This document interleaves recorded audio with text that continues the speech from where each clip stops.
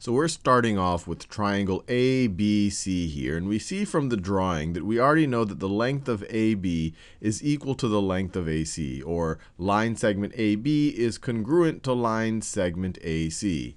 And since this is a triangle and two sides of this triangle are congruent, or they have the same length, we can say that this is an isosceles triangle. Isosceles triangle, one of the hardest words for me to spell. I think I got it right. And that just means that two of the sides are equal to each other.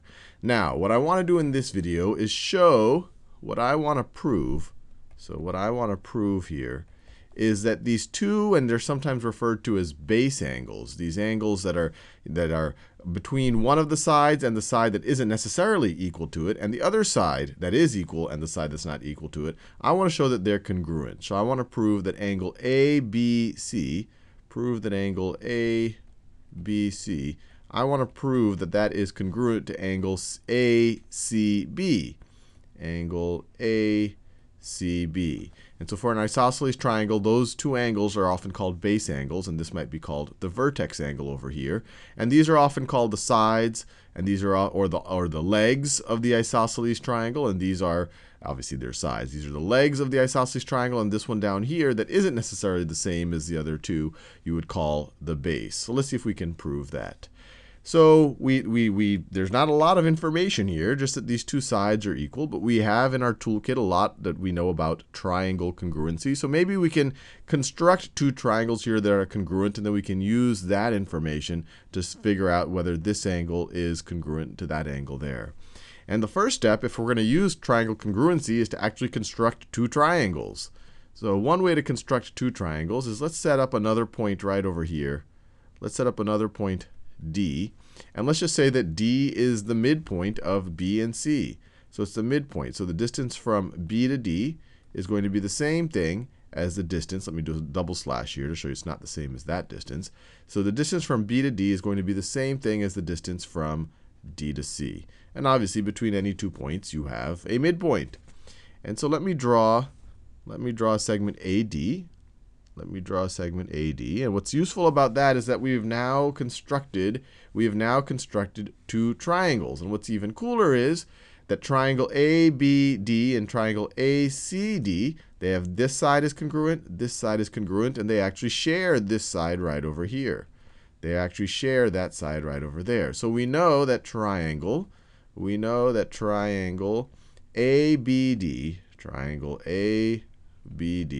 we know that it is congruent to triangle ACD,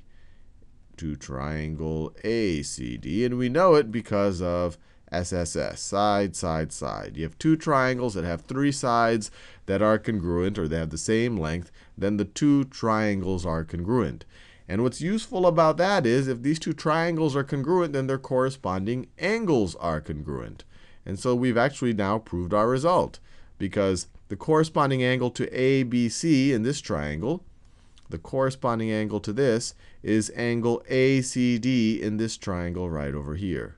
So that we then know that angle ABC is congruent to angle ACB. So that's a pretty neat result. If you have an isosceles triangle, a triangle where two of the sides are congruent, then their base angles, these base angles are also going to be congruent.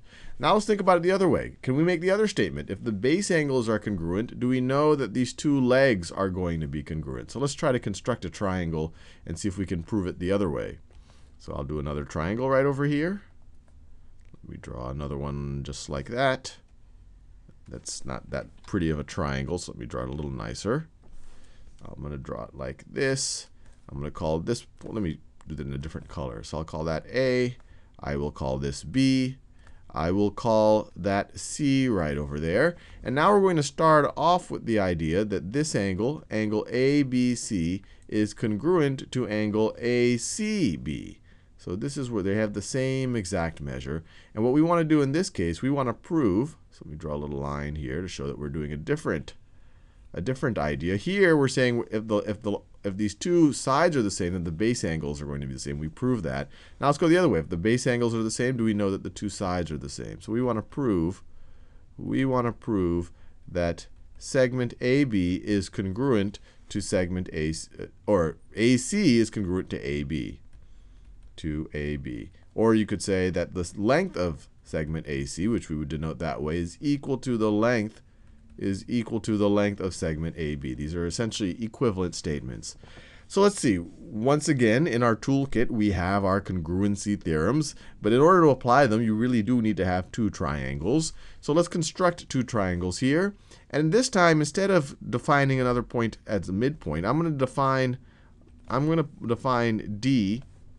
I'm going to define D this time as the point that if I were to go straight up, the point that is essentially, if we view BC as straight horizontal, the point that goes straight down from A.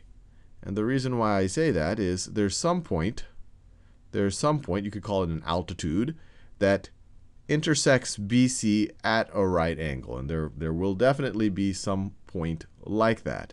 And so if it's a right angle on that side, if that's 90 degrees, then we know that this is 90 degrees as well. Now what's interesting about this?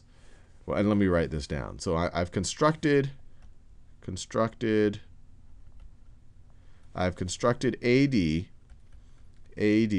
such that AD is perpendicular to BC.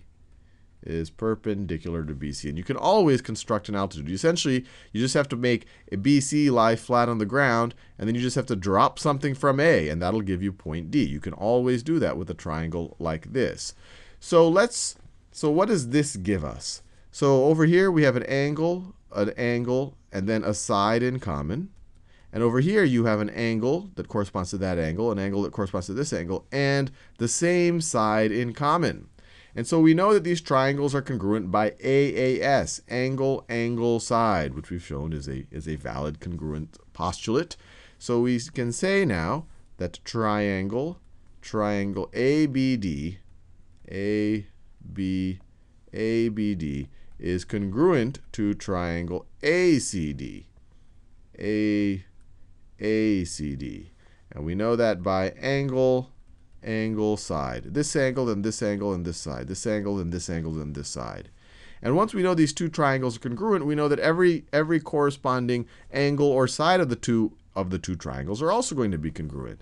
So then we know that AB is a corresponding side to AC, so these two sides must be congruent. And so you get AB is going to be congruent to AC. And that's because these are congruent triangles. And we've proven what we wanted to show. If the base angles are equal, then the two legs are going to be equal. If the two legs are equal, then the base angles are equal. Very, very, very useful tool in geometry. And in case you're curious, for this specific isosceles triangle, over here we set up D so it was the midpoint.